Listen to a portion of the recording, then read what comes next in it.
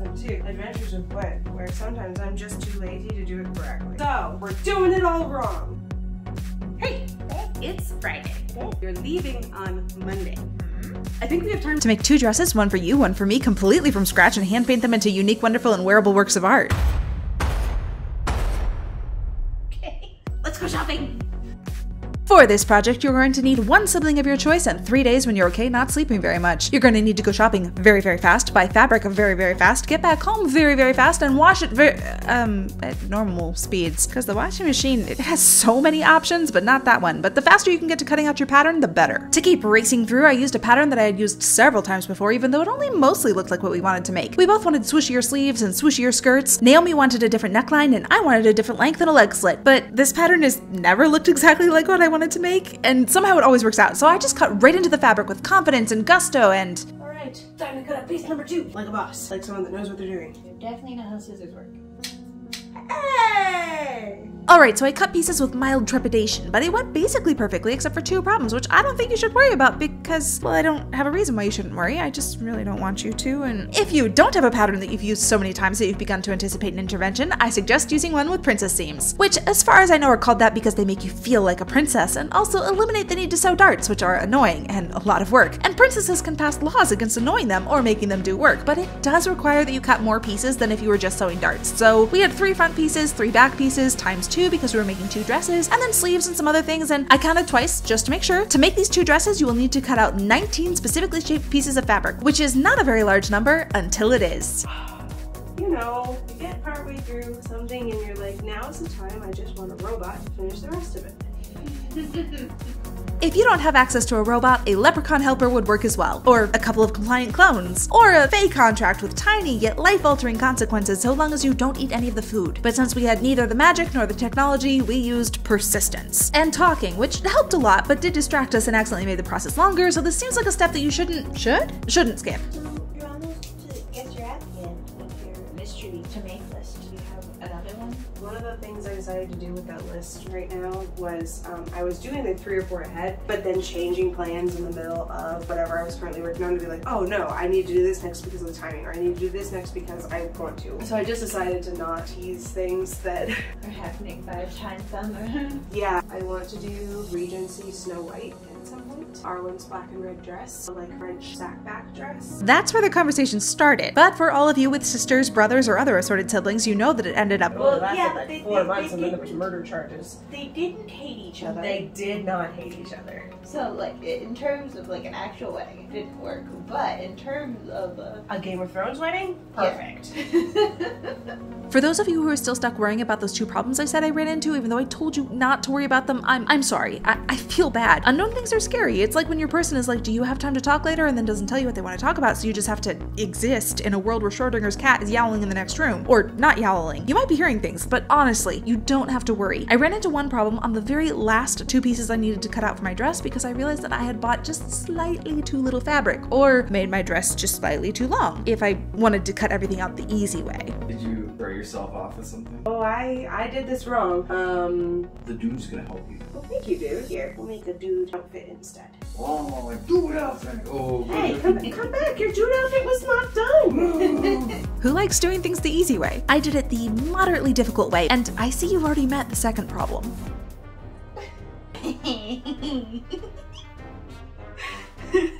Alright, now you can blob. See, now you're upside down and you don't like it, right?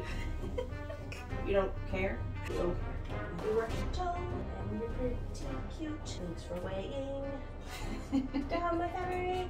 You're amazing and lovely, but kind of annoying. Why don't you go find Mr. H.H. Show me your bow. Don't think I'm silly. No. Do not recommend using cats as fabric weights. No!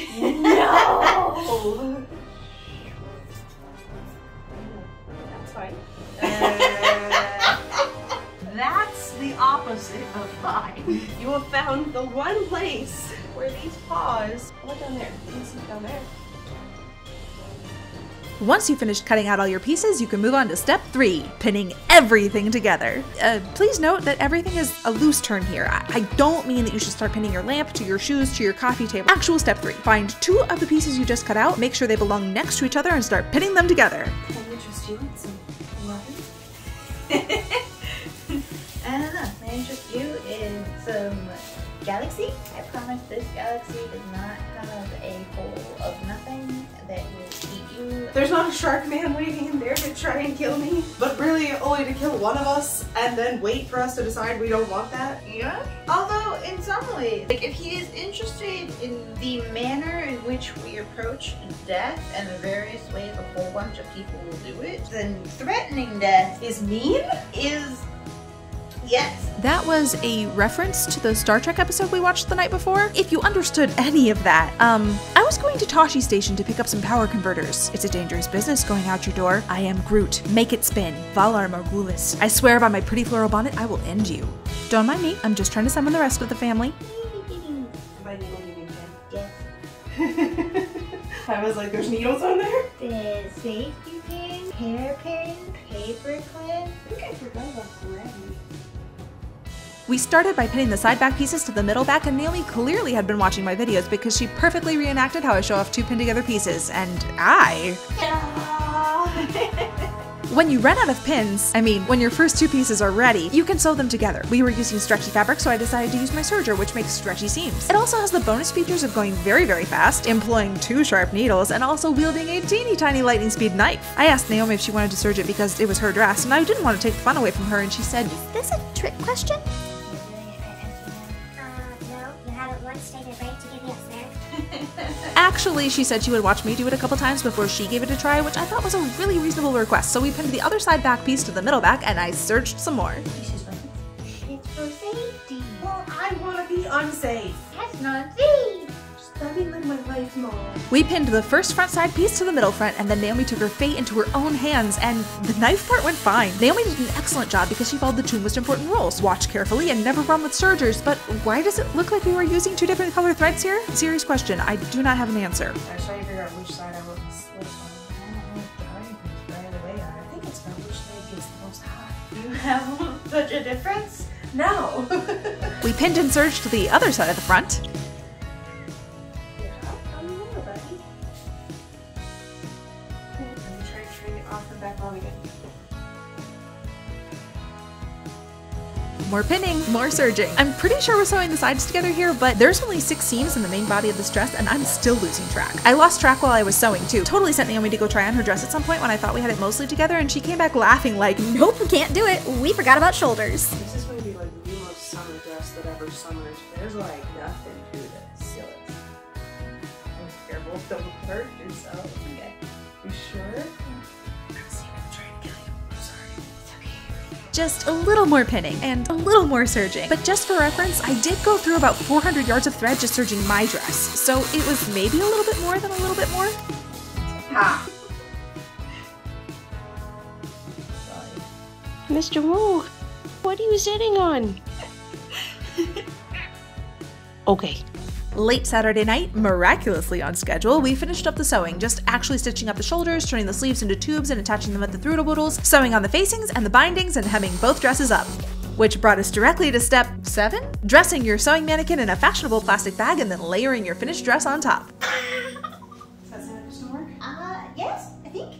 It's time for grubby clothes and running away from any carpeted floors because they're just too easy to ruin with paint. Assuming that you didn't fall in love with your dress already and decide to call it quits before you ruined it with paint. Which of course you didn't, because I didn't, because I was too busy racing a clock, which is always thrilling and confusing. You may want to take the time to do a little test painting though. I will admit, I don't know what I learned from this, but it seemed to really help Naomi. Depending on where exactly you would like to put paint on your dress, you might also consider laying it out on the floor with as few wrinkles as possible and folding yourself up like a little gremlin to hover close enough to paint all over the floor. Not really, I promise, I checked later. But while you're down there, you can ask yourself, what's my plan? Because it is now early Sunday afternoon and Naomi is leaving on Monday afternoon, and paint has this annoying but unerasable trait where you have to let it dry before you can wear it unless you're really okay with it smearing everywhere and like becoming part of the art piece yourself. But if you want to be able to wear the dress tomorrow, you really have to finish painting it by midnight or else you'll turn into a pumpkin and smell awful, because it turns out the spice part is actually the good part. Pumpkins mostly smell like a fish. I can't believe no one told me that until I was 3 decades old. So what is the plan? It's obviously, to draw thousands of silver and blue dots in a vague vine-like shape, and then hundreds of little leaves shooting off in every direction. Because dots and leaves are small, and probably won't take more than 8 hours? Let's see how long it takes my hand to get tired. And don't ask me how I got here, because I don't actually know. This was not the original plan, and I still like the original plan, so that makes no sense. But I must have just gotten pulled into another one of those mad little vortexes of doing small, repetitive tasks that seem to break into this dimension and swallow me whole every once in a while. I feel like I just caught a premonition of my future, and it's oddly relaxing.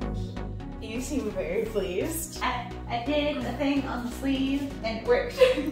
Yay! If you did not choose the floor gremlin approach, then I assume you also chose to draw intricate, interconnected lines, because that's what Naomi did. She took inspiration from some metalwork on the internet, which I can't find now, so you're gonna have to trust me that it was really pretty, and Naomi reimagined it into paint, like some kind of wizard, which I assume is a superpower you can get from holding an art degree, but I only got the weird power where I can swear and only 2,000-year-old zombies will understand me. It's pretty useless. Like all good artists, Naomi's main concern was weight, balance, symmetry, and the fine application of sugar gelatin sweets.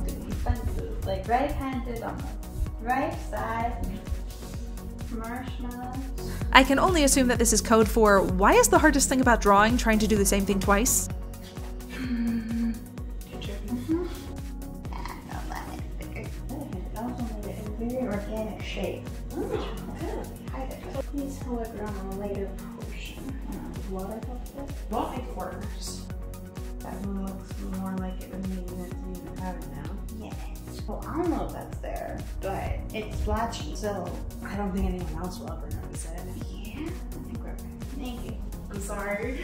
I expect it to happen at least once. If you're not looking for general advice about making things and you don't like it when I stop telling bad jokes, skip forward about 20 seconds because I feel like this recovery process is both the thing that I struggle with the most and also is the most important thing when it comes to being happy with what you make. Because I don't think you can hand make something with 0 mistakes. You can make mistakes that other people won't see, or maybe you can do a massive cover-up job so there isn't technically a mistake anymore, but you'll always remember in your heart of hearts what you did. But there's a difference between being unhappy because the mistake happened and you feel pressure to be perfect and you're just suddenly being haunted by reality, and actually being unhappy with the results of that mistake. I'm still learning how to tell the difference, but most of the time I find that what I really need to do is not throw anything out or brute force my way through to a definitive fix, but just slowly and gently move forward. Stack up things that I'm pleased with until all my focus is on them and I can let go of that one thing that didn't turn out right. And spoiler, Naomi doesn't actually know where that little spot of paint landed anymore. It did not follow her through all of eternity because in my experience, most things don't. So be gentle with yourself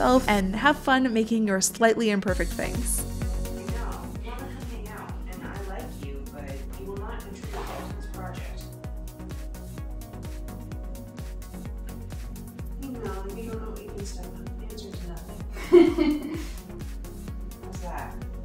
Nope. Moving on to the final step, which is almost exactly the same as the very first step that I totally skipped over talking about. Just do it. You're so close. There really isn't anything to do but just take the final leaps and figure out where you land. Naomi decided that her final leap was to take her beautifully intricate lines and turn them into beautifully intricate wings by sticking a dragon right in the middle. And if that isn't the gutsiest, most magical thing to watch. I just kept drawing leaves all the way around the bottom, and yes, my hand did get tired, and no, I didn't know how to stop once I started, and yes, it did take much longer than anticipated. When I was all finished, Naomi had been finished for hours, and I took a step back and realized the top.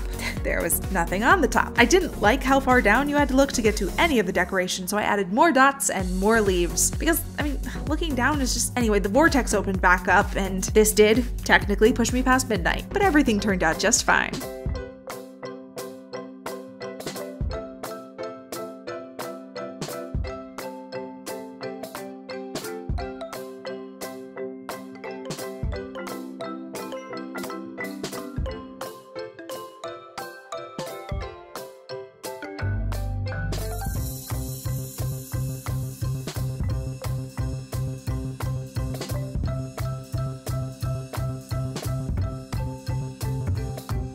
And you're gonna walk toward the house, but the bushes are very interesting to you. Wow, such bush. Clearing contest with the bush. Now, turn around and look at me like I made a joke. Get back here! You're going to just turn with your head like you know a secret and nobody else does. The sky up there, you like it. The sky over there, you like it. That cloud made it a joke. It was a bad joke though. The bush just insulted your mother. Face camera and act like Dad just told you you're taking some graduation photos.